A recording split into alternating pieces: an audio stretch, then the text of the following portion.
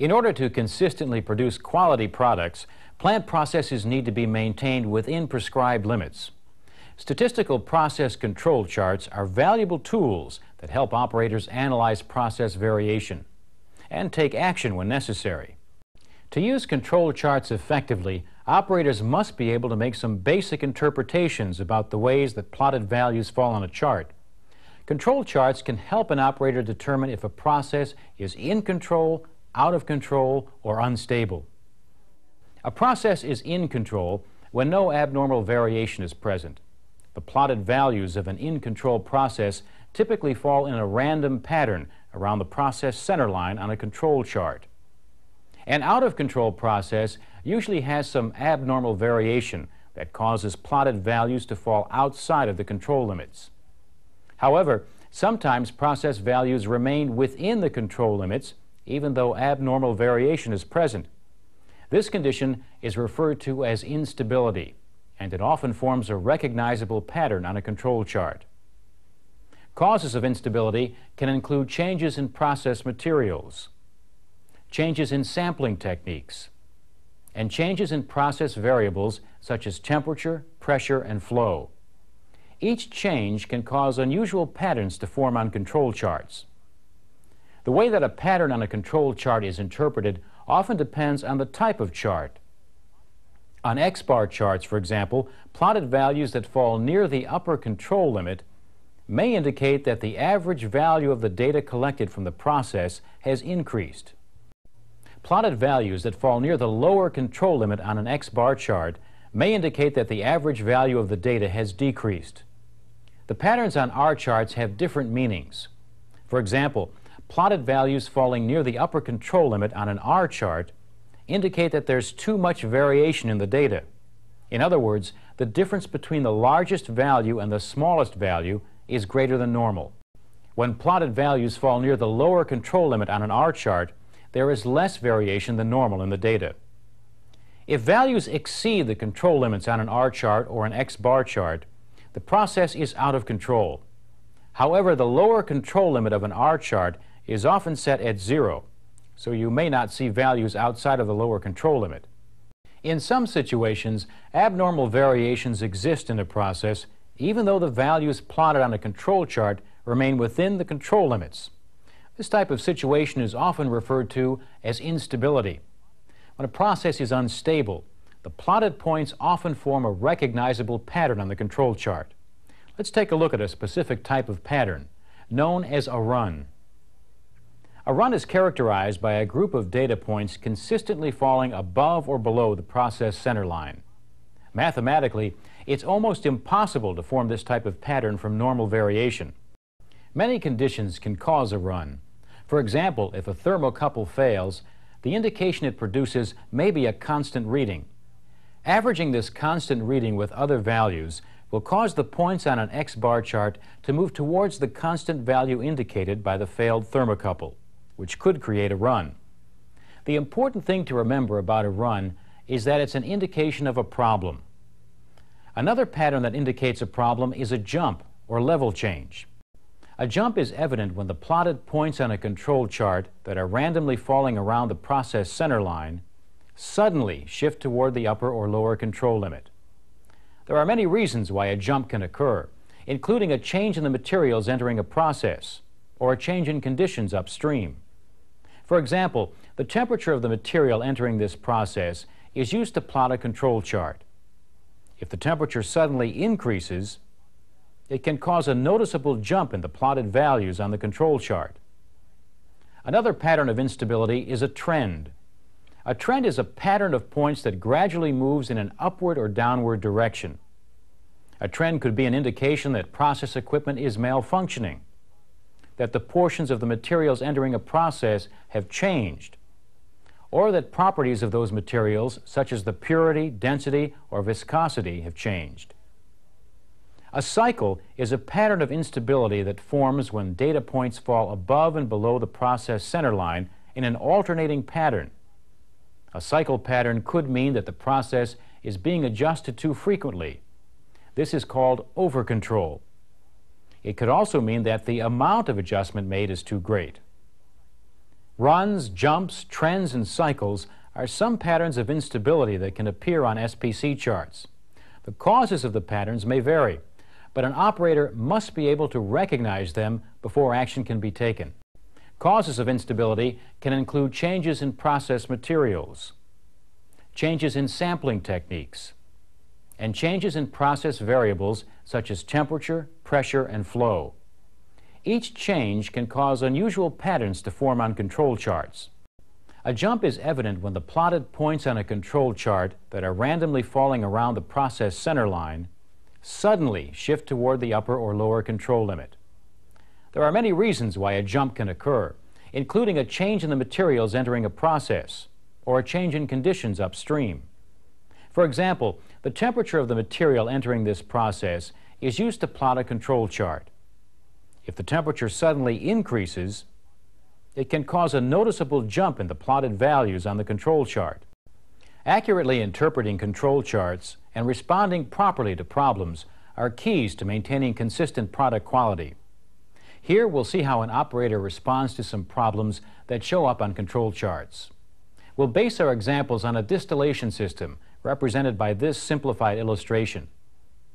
Here is the distillation tower, and here is a reboiler which supplies heat to the tower. During operation, a fluid mixture is fed into the tower and heated so that it separates into a liquid and a vapor. The vapor is drawn off the top of the tower, and the liquid, which is the desired product, is collected and drawn off at the bottom of the tower. The purity of the liquid depends on the temperature in the tower, which is controlled by regulating steam flow to the reboiler. This liquid purity is monitored by an online analyzer called a chromatograph. The chromatograph provides the data used to plot control charts. If the purity of the liquid decreases or increases beyond a certain amount, the product can't be used. This operator uses purity data from the chromatograph to plot a moving X bar chart and a moving R chart. In this example, the operator notices a trend developing on the moving X bar chart. The plotted values are moving toward the lower control limit. The moving R chart appears normal. Even though the moving R chart appears normal, the pattern on the moving X bar chart indicates that the process is unstable. The moving X bar chart shows that the average value of the chromatograph readings is moving away from the ideal value. And since the range of values appears normal, the decrease is occurring gradually. Liquid purity is slowly approaching its lower limit. When an unstable condition is detected, operators typically check written logs and other current readings of process conditions to try to determine the cause of the problem.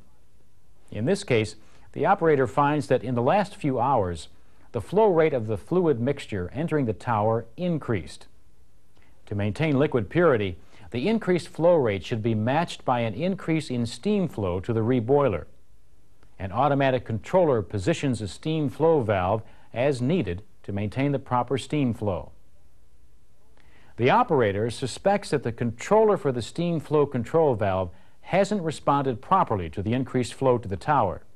That would explain the gradual decrease in purity. In response to the problem, the operator notifies his supervisor. Then he manually raises the controller's set point to increase steam flow to the reboiler. This action returns the process to normal. SPC allowed the operator to recognize an unstable condition and take appropriate action before the process went out of control. As our next example shows, this doesn't always happen. In this case, when the operator plots the most recent value on the moving X bar chart, that value falls outside of the upper control limit.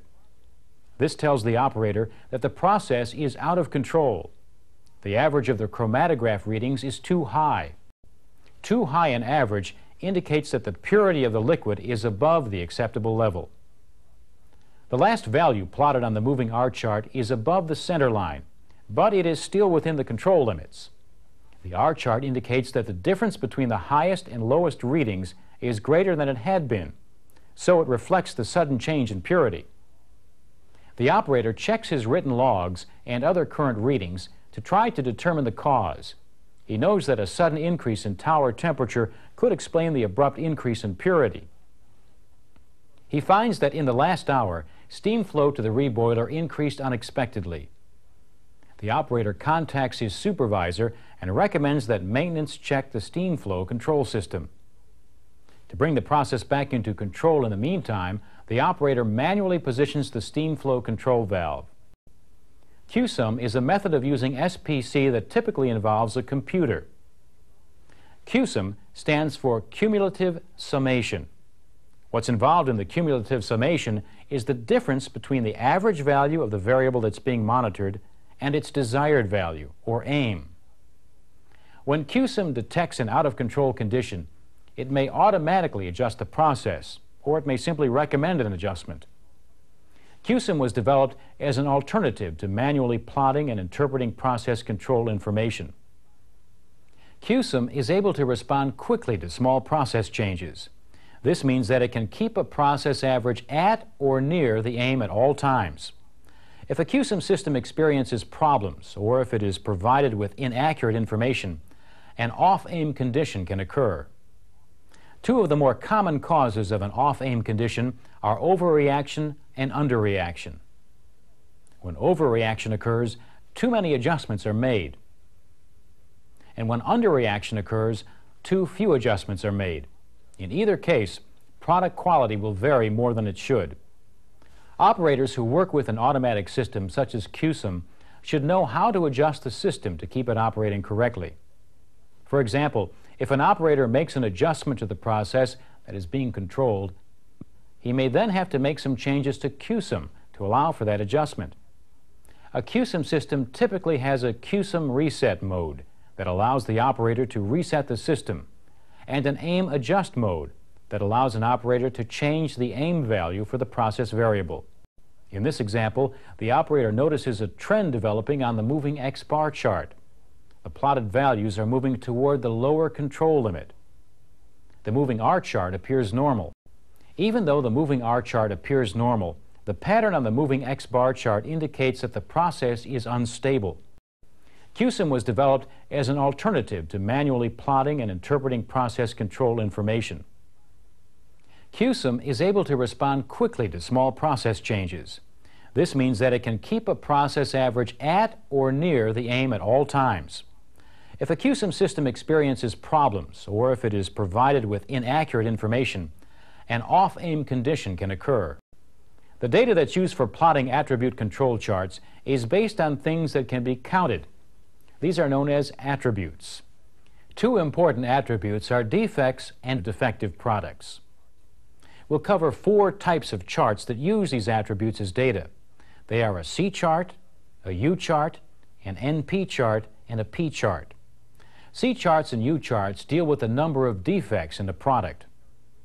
A defect is a product characteristic, such as color, size, or shape, that does not match design specifications. This sample, for instance, has one defect. Its color is wrong. All other characteristics are acceptable. A C chart is used to display the actual number of defects per item. Like any control chart, it has an upper control limit, a lower control limit, and a process center line. The horizontal axis of this C chart represents time. In this case, the process is sampled every hour. For other applications, sampling might be based on the amount of product produced. For instance, every 10th container might be sampled. The vertical axis represents the number of defects per sample. The sampling size for an attribute chart is based on the number or amount of product samples needed to determine a data point for the chart.